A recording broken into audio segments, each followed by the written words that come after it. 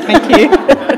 So Julia is going to give us the word of God. So, Lord, I thank you for Julia. I thank you for her love for you and her love for your word and for serving you in this place, Lord. I just thank you for the gifts that you've given her, and I pray that you will use her mightily this morning as she opens your word to us.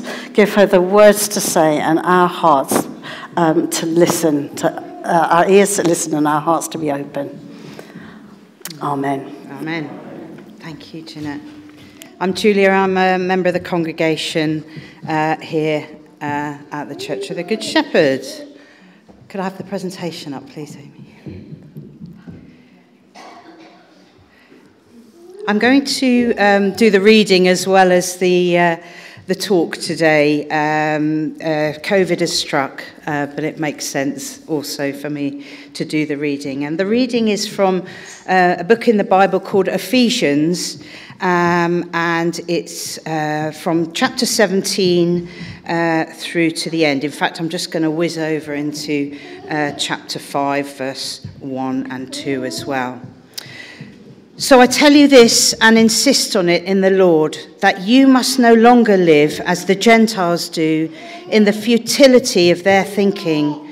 They are darkened in their understanding and separated from the life of God because of the ignorance that is in them due to the hardening of their hearts.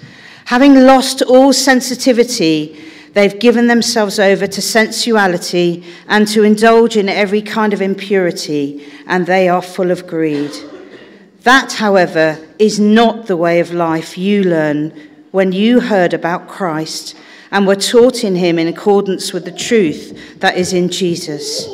You were taught with regard to your former way of life to put off your old self, which is being corrupted by its deceitful desires, to be made new in the attitudes of your minds, and to put on the new self, created to be like God in true righteousness and holiness.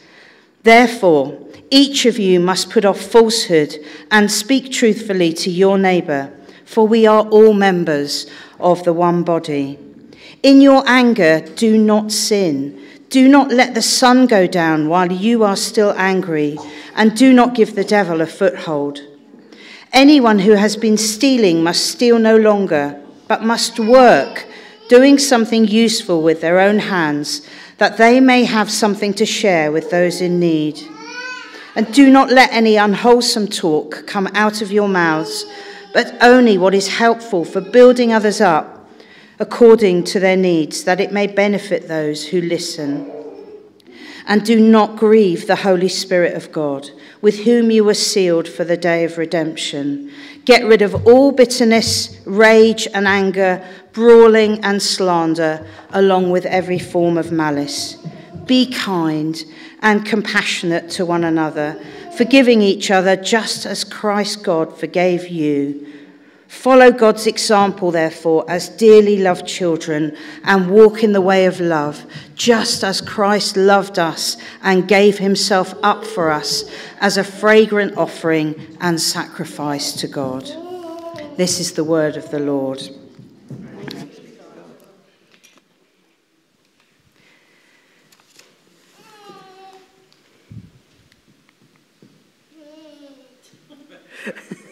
Is it working? Yay.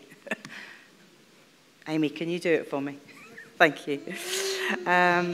So the session this morning comes from the book of Ephesians. Now, a book of Ephesians was written by the Apostle Paul, St. Paul, and he wrote it when he was in prison in Rome. So he'd been to a place called Ephesus, which today is in modern-day Turkey, and some of you might have even been there on holiday and gone on a trip there. Anybody been to Ephesus? Oh, quite a few of you. Yeah. And there's a picture of it up there. You can see they had one of those wonderful colosseums there. And Ephesus was an interesting place because there was a mixture of Gentiles and Jews in the church that Paul had set up in Ephesus. Now, today's talk, we're going to talk about a little bit about this a place called Ephesus. We're going to listen and hear some spiritual truths that we need to understand, maybe for the first time, or maybe it's a reminder. And then we're going to have a little practical application about what does that actually mean to us, because it's okay to understand these things, but the important thing is, how do we apply them to our own lives? And last week, Richard talked about abiding. This session is also about abiding, but from a different perspective. It's a two-part sermon series. And we learnt last week that abiding is much more than remaining. It's also about following something without objection. It speaks of obedience, of holding fast onto something and following that, remaining stable. We sung that in our children's song, didn't we? Standing firm. So abiding is not just a case of trying harder. If we did that, we'd have to work at our salvation. And our salvation is a free gift. We don't have to work at it. We don't have to try harder and harder and do better and better. So how do we abide then? And that's what we're going to explore today. So in this place called Ephesus, sorry, go back, I'm not quite ready yet. I'll shout when we're ready. In this place called Ephesus, there were Jews and Gentiles. And unfortunately, they had formed factions in the church. There was the Jews and the Gentiles. They came from different cultures, different social classes, and they hadn't really gelled together particularly well. In the first 3 chapters of the book of Ephesians, Paul instructs the church at Ephesus to actually work together in unity. And that is the context of what I'm saying today. It's about the body of Christ working together in unity and being in that right relationship with God and with each other as well. Our salvation has a number of distinct phases. I want to cover 2 of those today. The first of those is that when we hear the word of God, when we hear truth and respond to that, we are saved. But our salvation also requires a process of ongoing, posh word, sanctification. That means becoming more like God, more like Christ, and allowing that to be outworked in our lives. And that's where obedience comes in. And the context of our ongoing being made holy and like Christ is the church. That's where we become. We have our corners rubbed off. Next slide, please. So in verses 20 to 24 of this chapter, we learnt that Paul instructs the Ephesians about putting off our old self and putting on our new self. Interesting. What does that mean? What does that mean? Well, actually, there's an amazing change that happens when we commit our lives to Christ, when we give over control and let Christ take control. An amazing change spiritually takes place. And that's what Paul is talking about here, about putting off the old self and putting on the new self. So we've got to really understand, if we want to abide, we really need to understand what's happened to us. We put our faith in Christ. We have to put on the new self and put off our old self. So what are these old and new versions of ourselves? Well, we need to look back to the Old Testament, to the Garden of Eden and Adam and Eve, to understand what our old self was. Next slide, please. Oh, that's a nice picture.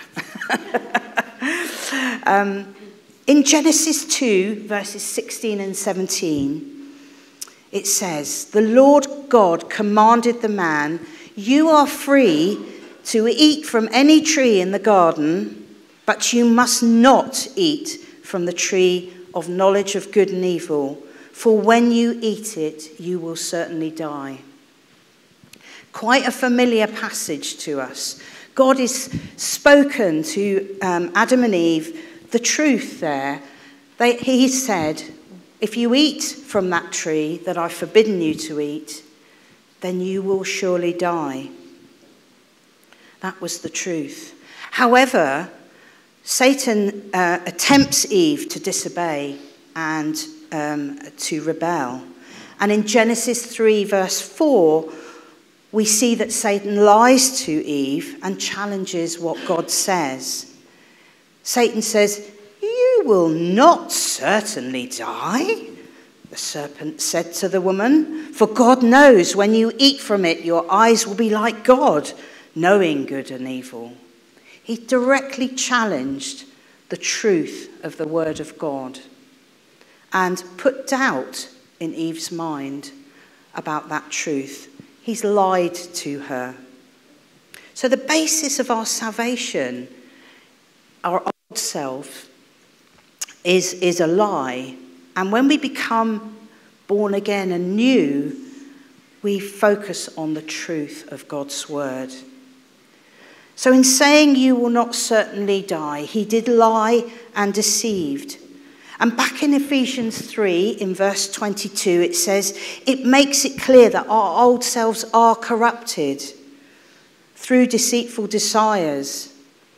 If you look back to the fall of man, the process went like this. First came deception, the lie.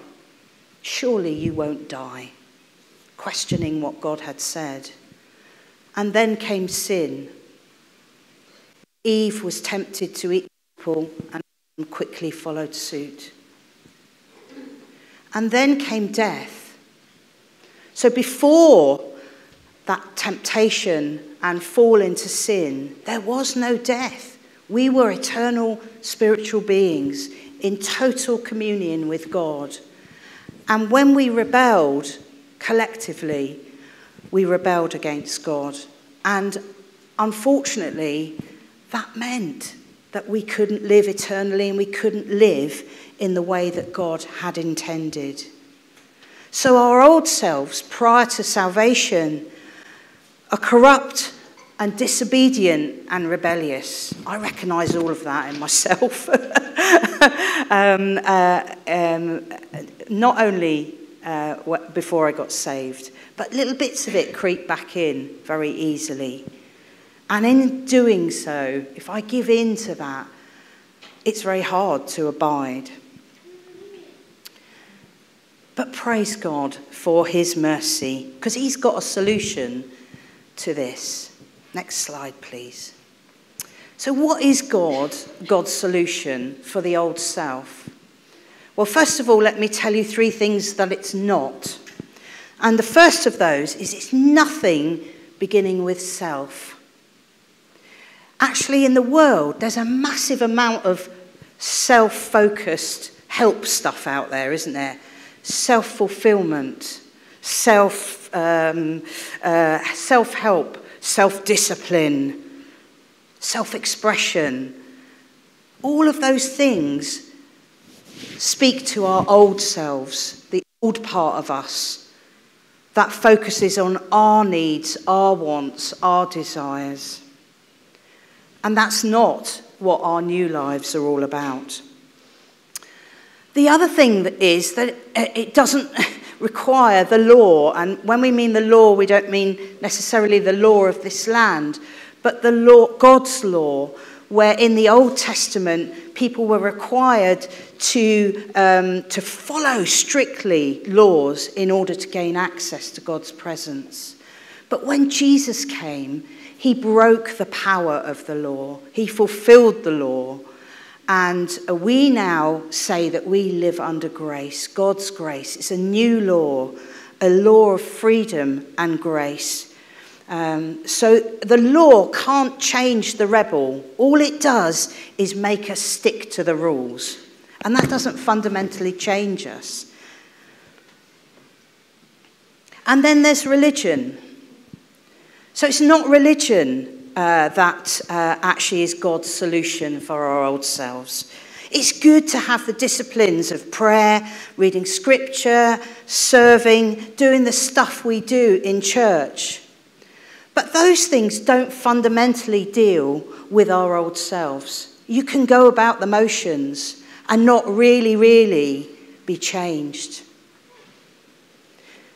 A chap called Derek Prince, who I've taken some of this sermon from, one of my absolute heroes of faith, he talks about religion being like a peach. And a peach, imagine our lives are like a peach. And a peach decays, doesn't it? No matter what you do with it, it will decay. If you put it in the fridge, it might take a bit longer to decay, but it still decays and dies eventually. So he says in our old selves, we are like those peaches. And when we come to church, if we haven't really put off our old selves and put on our new selves, we are like the peaches in the fridge, and the church is the fridge. Sorry, Jeanette. That's not saying that not all of those things aren't absolutely crucial. And when we're wearing our new selves, we want to do them. We want to pray. We want to serve. We want to love others. But that won't be the fundamental thing that changes our sinful human nature. So what is the solution? Scarily, the solution is execution. Execution. See, the old self is like we heard last week, a rotting vine. And Richard and Andrea talked very clearly about the need for our lives being like that rotting vine, to be cut down and removed, destroyed, and burnt on the fire. You see, the good news is that execution has already taken place. We don't have to be executed because Christ has done it for us. In Romans 7, verses 24 and 25, it says, "What a wretched man, woman am I. Who will rescue me from this body that is subject to death? Well, thanks be to God who delivers me through Jesus Christ our Lord." And in Romans 6, verse 6, it says, "For we know that our old self was crucified with him, so that the body ruled by sin might be done away with, and that we should no longer be slaves to sin." You see, that centre cross there was actually made for Barabbas. It wasn't Jesus' cross. It was made for a prisoner called Barabbas, who was a thief and a violent man and was in prison. But at the last minute, Pontius Pilate exchanged the prisoners, and Jesus took Barabbas' place on that cross. We are Barabbas. We are thieves and liars in our old nature. We are the people who that cross was made for. But Jesus has taken our place. And every person who has ever lived and ever will live has the opportunity to put to death their old selves and become new creations in Christ, to deal with that sinful nature. So our new selves are born out of the truth of God's word. In Colossians 3, verses 9 and 10, it says, "Do not lie to each other, since you have taken off your old selves with its practice, and you've put on the new self, which is being renewed in the knowledge and the image of Christ." So our new selves are progressively being renewed. And the aim is twofold: to reflect God's likeness and to exercise his authority. How is this new self produced? It's produced through rebirth, spiritual rebirth, through the power of the Holy Spirit. You see, Jesus is the living word of God. And when we hear the gospel, when we hear truth preached, and we respond to that, We are given new lives, new spiritual lives, that mean we become eternal beings. We are uncorruptible. The lying, rebellious nature of our old selves has been crucified with Christ. So we've got to deny the demands of our old self. We have to stop lying. We have to stop being rebellious and submit ourselves to the Spirit, which will result in truth and obedience. But all of that is done by the grace of God and not through our own hard effort.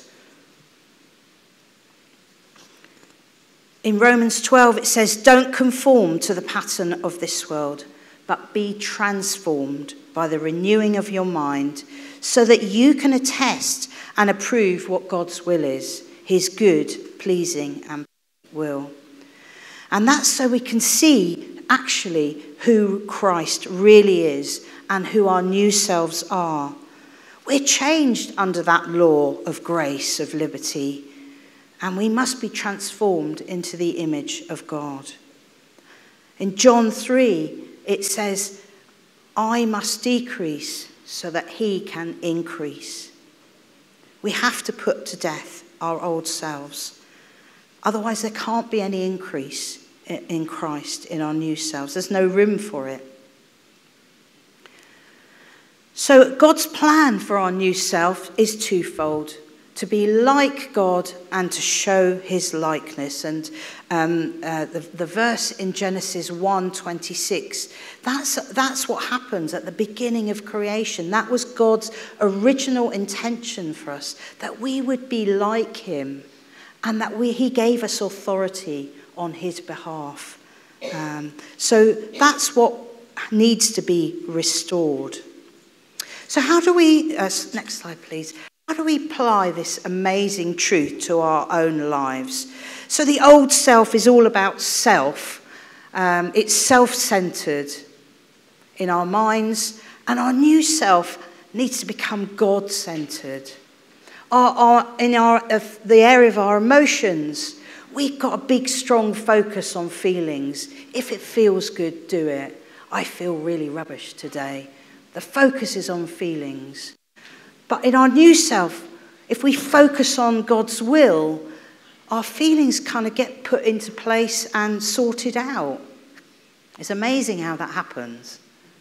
And when we think about our wills, we're dominated by desire.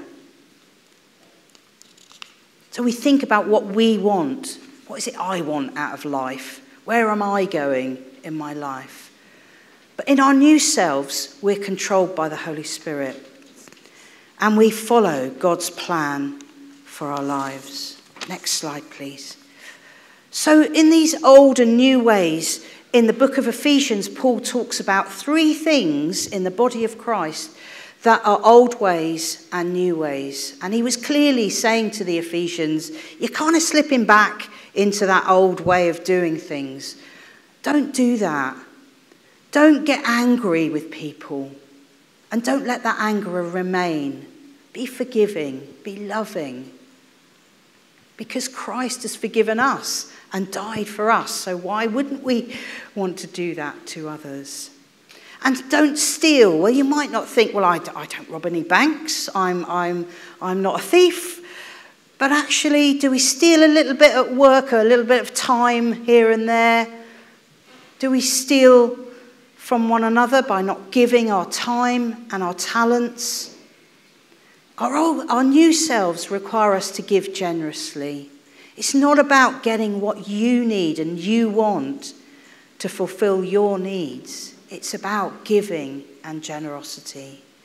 And then Paul also instructs us not to engage in unwholesome talk. I call that gossip, and I hate gossip. He says, be kind and compassionate. The old self very easily falls into gossip and slander. But we need to encourage one another, build one another up, be kind and compassionate. Next slide, please. So what clothes are we wearing today? Are we walking around in our new clothes? Or are we still wearing a few of the old stuff? See, if we don't change our clothes on a daily basis, we start to stink. Nobody wants to come near us. We have to get in that habit of every day putting those new clothes on. We have a whole new wardrobe available to us. Think about it when you get dressed in the morning. What are you putting on of your new self that day? And let the Holy Spirit in that process transform you. It doesn't happen overnight. It's an ongoing process. But it's not one you have to earn. The work has already been done. You just have to submit your life to God and let him transform you more and more into his likeness. And I'm just going to end up with a word of warning. Because if we don't do this, it won't turn out well for us. If we know the truth and we deliberately don't follow it, it won't turn out well. You see, in Revelation 2, John wrote a letter to the church in Ephesus, another letter. And he said this, "To the angel of the church in Ephesus write, these are the words of him who holds the 7 stars in his right hand and walks among the 7 golden lampstands. I know your deeds, your hard work, your perseverance. I know that you can't tolerate wicked people and that you've tested those who claim to be apostles but are not and found them false. You have persevered and endured hardships for my name and have not grown weary." So they've done some great stuff. They obviously, took some of it on board. But then John says, "Yet I hold this against you. You have forsaken the love you had at first. Consider how far you've fallen. Repent and do the things you did at first. If you do not repent, I will come to you and remove your lampstand from its place." So that habit of confessing and repenting, taking off the old self, putting on the new self, allowing the Holy Spirit to lead you in your walk with him on a daily basis, to love God and to love each other is the key message. So where are you at today? You might not have got to that point where you've heard the truth and responded to the truth and had an initial experience of salvation. And that may be your need today. Or you maybe have had that experience, but you've forgotten your first love. You've forgotten to change those spiritual clothes every day. And I think wherever you are today, God is here, and we're here to pray for anybody that would like prayer.